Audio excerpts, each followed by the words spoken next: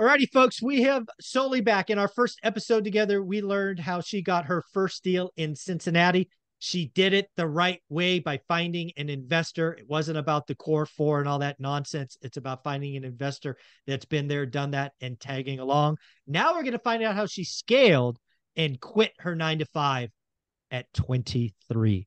Yes, I'm a little bit jealous that she quit at 23. Soli, how you doing? Good. Thanks for having me on part two. All right, so it's time to make me feel inferior. How did you scale and quit your job at 23? Because that is amazing. What were some of the key steps along the way? Yeah, so we talked about this a little bit in the last episode, but I would say mostly partnerships and private money. So I Okay. discovered private money on my second deal, and I discovered partnerships in the third deal. And then we kind of combined those two things to end up buying like 25 units in the first year.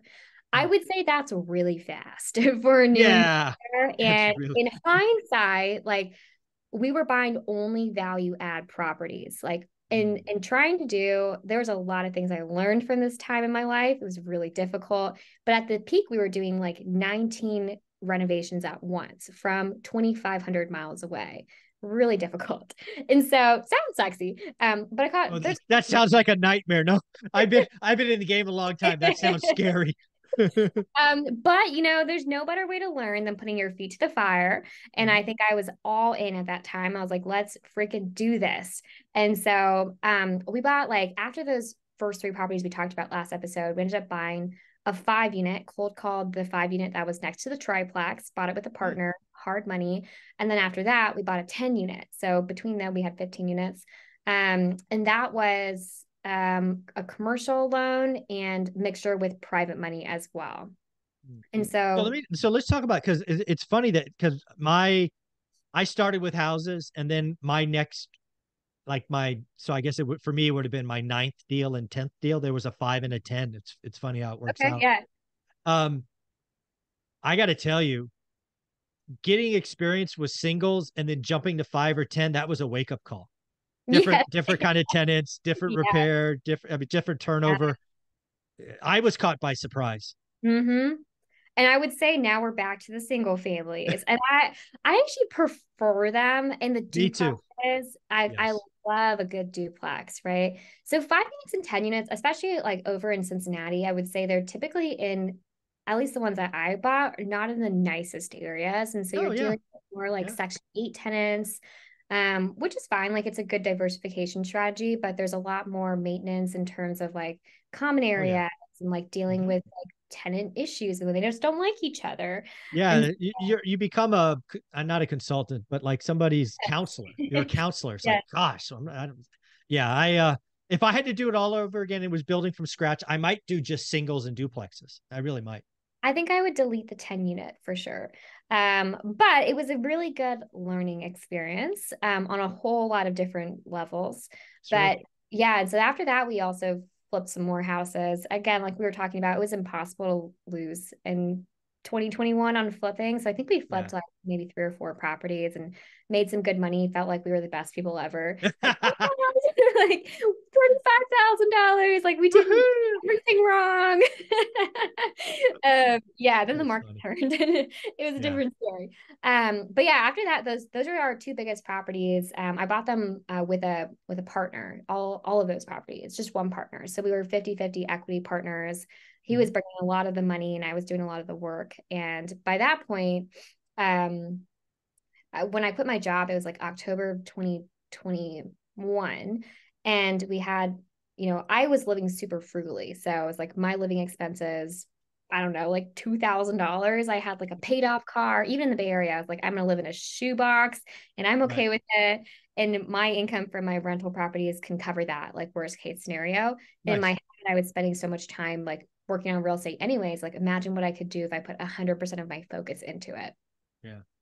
So where do you go kind of the last 12 months? Because obviously the market turned. Obviously, the market kind of turned off last July, August. Q4 of last year was really bad. I have a lot of flippers who lost six figures as we went to January and February of this year. Did you get caught up in that, or did you hit the pause button in time to be safe? We actually pivoted on two flips and turned them into rentals, but they are fantastic rentals. So I think Okay. one of the good parts about investing in a lower cost market is that the price to rent ratios still work really well for Mm. the secondary exit strategies. And we were able to burr those properties Okay. and still cash flow. They cash flow great, like $500 a rental still, like even with Oh, high. wow. Yeah. And so those ones were fine. So we ended up partnering in a third market with a second market with a third partner. So Mm. early, like I guess last year, 2022, get confused on years. I had a friend who like I've been friends with him for maybe 2 or 3 years. He scaled to like 150 units really fast, same time. Yeesh. Yeah, really fast, less painful than mine, I would say. And so he owned like a construction and a property management firm in Augusta, Georgia. And Oh, so okay. very similar of what you're saying, like find an investor who's done it, who has the systems, this and that. It was like, okay, I think that we can scale even faster if we all three of us partner together and we all Mm. focus on what we're best at. So we ended up, I think when we left Cincinnati, it was maybe like 25 units or so. And then we ended up migrating over to Augusta, Georgia, where the Masters tournament is. Mhm. And the type of inventory there is a little bit different. So there's a lot less multifamilies, a lot more single families. So we've been Okay. buying a bunch of single families over there and either still flipping. So we still find that the flipping market is fine over there. It's pretty low cost. And then also burring because the price to rent ratios are like superb over there. It's even cheaper than Cincinnati. So I have no idea what a property costs in Augusta, Georgia. What are some of the price points you've paid? I'm just curious. I have no idea. So Class C and like Section 8 type of rentals, we've bought properties from $60,000 to $90,000. So they're pretty affordable. And then If you have to repair them. You got make ready Yes, costs. but it's a lot cheaper. So when you're working in older markets like Cincinnati, you're working with like, I think our oldest building is 1880. Oh, And so geez. a small renovation is like $50,000. And Yeah. it's difficult because you're tearing open plaster walls and you're finding knob and tube and like the basements are flooding and like all sorts of stuff. But when we went Yeah. over to Augusta, a lot of the inventory is built in more like the 1950s. It's just Oh, like a rancher. Like I was like, wow, renovations are so much yeah. easier. A Oh, small look at that. Yeah. Our smallest renovation was like $7,000. And I was like, Okay. and so yeah, it was wild. Like we had a property that we bought for about $67,000. We put in $7,000. It appraised for 120. And it was, Wow.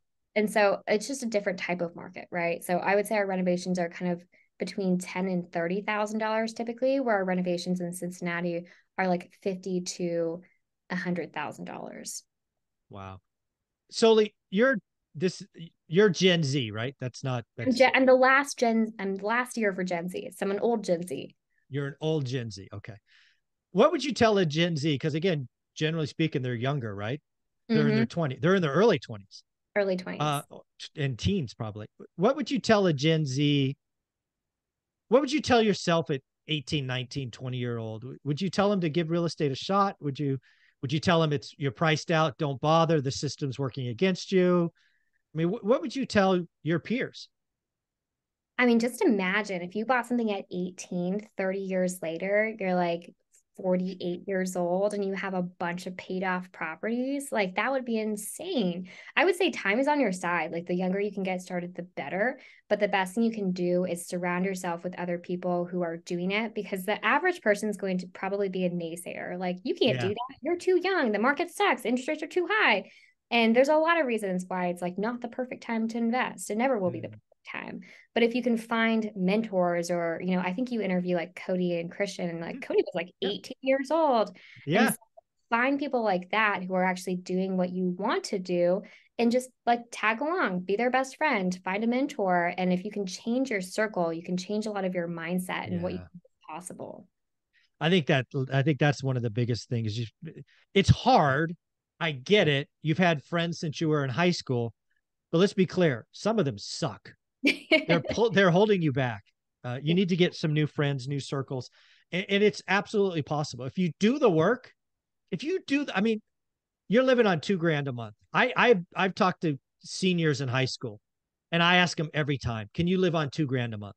And Mm-hmm. all of them say yes because they have no idea what stuff costs, right? Yeah. But the point of the question solely is, if you can live on 2 grand a month at 18 and do that for the next 5 years, you Yeah. could be financially free by 23, 24, 25. It's not that hard, right? Mm-hmm. You just got to get started. So I Yeah. encourage Gen Zs to give it a shot. I do too. And that's kind of what the pandemic did for me is it took me like sucked me into a vortex of goodbye college friends, goodbye every friends, like goodbye everybody, and let me rebuild my friend group. And I actually chose to do that online with my Instagram. And it's crazy how much you feed yourself with content. Yeah. You don't realize how much you can curate what you look at. But if you're looking at like basketball or like partying or cars, like that's going to be what you want to spend your time Or on. Doom. Don't forget Doom. Or There's a lot of doom. negativity. Yeah, yeah. But if you fill yourself with, Michael Zuber, then like you're gonna know that it's possible and you're gonna find a way to do it. Solely, one more time, where can people find you? And also just keep doing what you're doing. You keep showing them where, show everybody where it's at. Instagram and it's lattes.and.lisas. Thank you so much. So much fun.